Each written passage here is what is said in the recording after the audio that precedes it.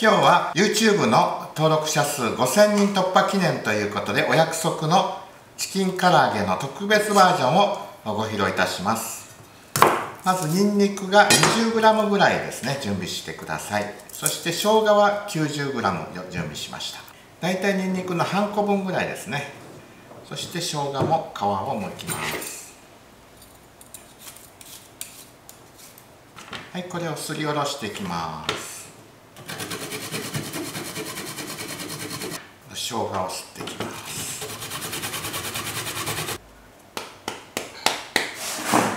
はい、これと調味料を合わせていきます。鶏の手羽元 1.5kg 準備しました。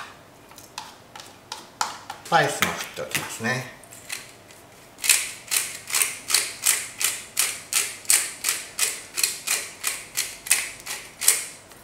胡椒、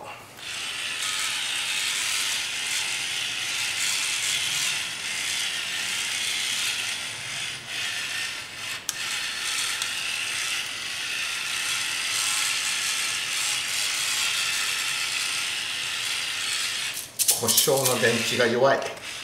頑張れ。はい、こんなもんで、詳しいレシピは冒頭に記してありますのでご覧ください。砂糖も少し入れます。みりん、白ワインでも代用できます。もうちょっと醤油、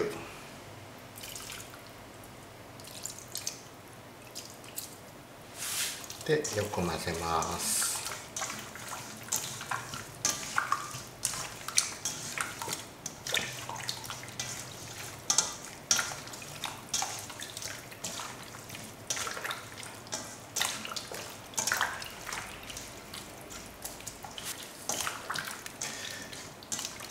これもしタレの量が足りなくてつけにくいなと思った場合は袋に入れて空気を抜いて保存してください。2時間このまま置いときます。今日たっぷり醤油とみりん入れましたので、このままボウルに置いておきます。2時間置いておきます。はい、特製唐揚げつけておいたの3時間経ちました。衣をまぶして揚げていきます。特製唐揚げはカラッと衣をしたいので、小麦粉、強力粉にコーンスターチをその10分の1量使います。でよく混ぜて、胡椒を少し入れます。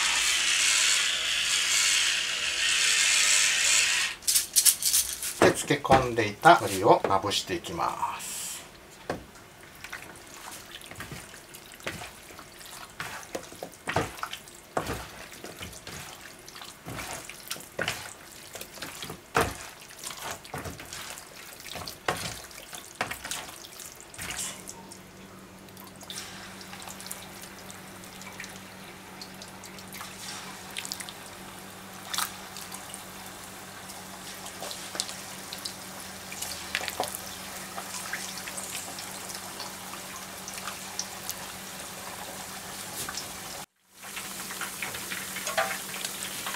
我が家の特製唐揚げの特徴はニンニクと生姜の味がよく効いて美味しいです。浮いてきたら中まで火が通っています。もう少しですね。火弱めで中まで火をしっかり通すようにしています。仕上がりに油の温度を上げます。少し温度を上げます。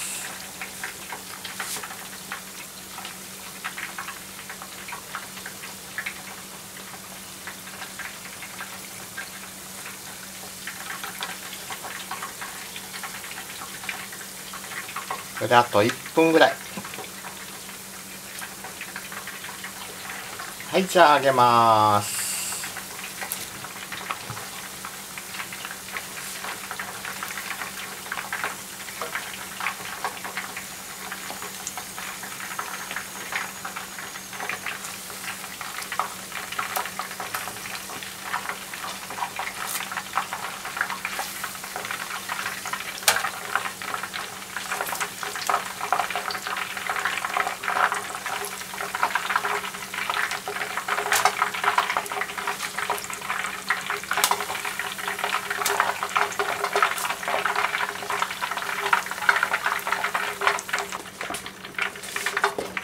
鶏の水分が入りましたので、少し油を落ち着かせてから次のを入れます。はい、それではいっぺんに入れますね。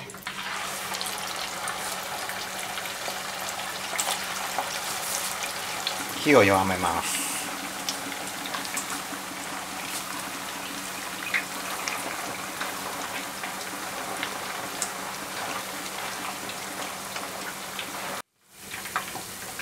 実はこの動画今撮ってる時点ではまだ1000名超えてないんですね。でも1000名あっという間に超えそうなので、この勢いだと5000名もすぐだろうということで今撮っています。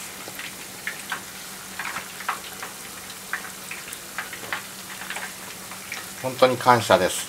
動画撮る方で精一杯で、コメントのお返事なかなかできないですけど、本当に嬉しいですね。コメント書いてくれたり、いいねつけてくれたりしますと。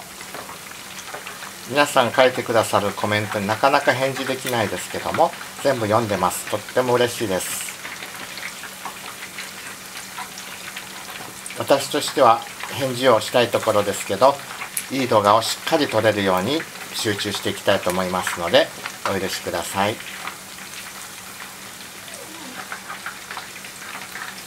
はい、そろそろ上がってきました。いい感じですね。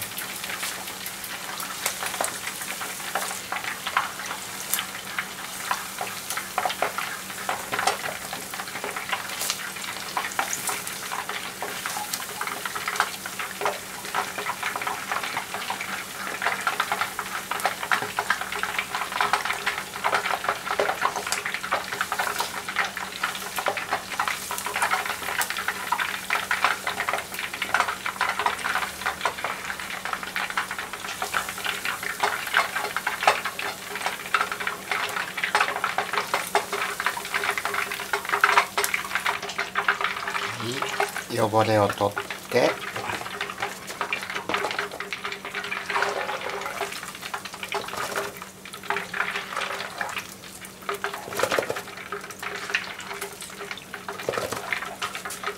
で最後入れていきます。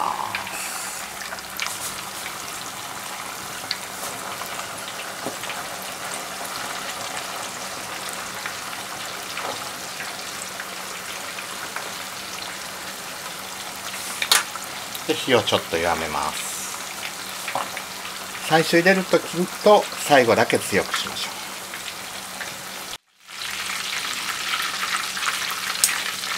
う。もう少しですね。この特製唐揚げはコーンスターチをたくさんもっと増やすともっとカリッとなりますし、硬いのが嫌だという人はコーンスターチを使わないで万両化を使えばいいと思います。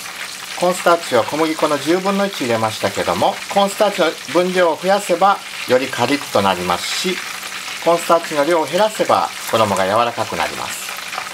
もう少しですので火を強めます。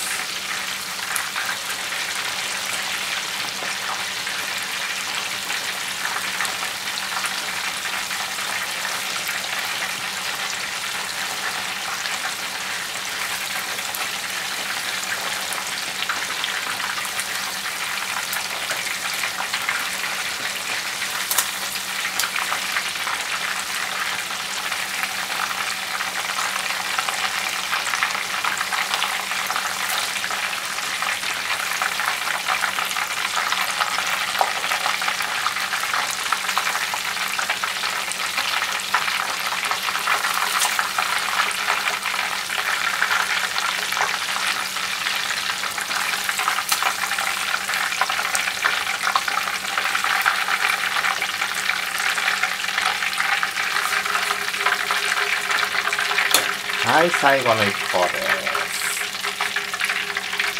これを盛り付けて特製カリカリチキン唐揚げの完成です。この特製唐揚げ5000人突破感謝のつもりで収録したのが、あっという間にスペシャルカレー動画を公開する時点で1万人突破。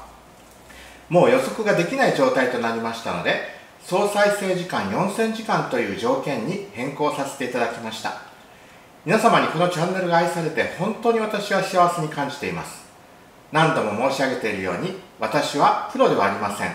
いろんな職業の肩書きを持っていますが、料理ではありません。しかし10代の頃、家の仕事を手伝って学んだことは、これまで生かされ、たまにイベント料理とか作ったり、個人的に教えてほしいという要望から単発的な料理教室を開いたりしていました。食べた方から美味しいと言われると嬉しくて、これまで食べた中で一番だという言葉に自信を持つようになりました。